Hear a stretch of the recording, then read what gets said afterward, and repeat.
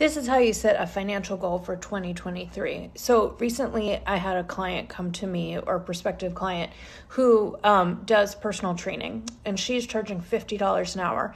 She said, great, what I'm going to do in 2023 is make $100,000. And I said, great, how are you going to do it? Which is always the question.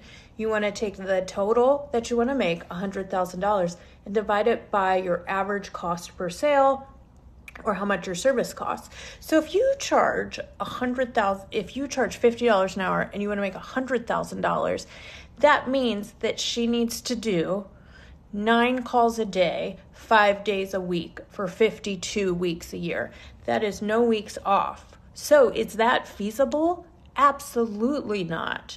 So that leaves no time for sales, marketing, planning, the rest of that. Plus it's no time off.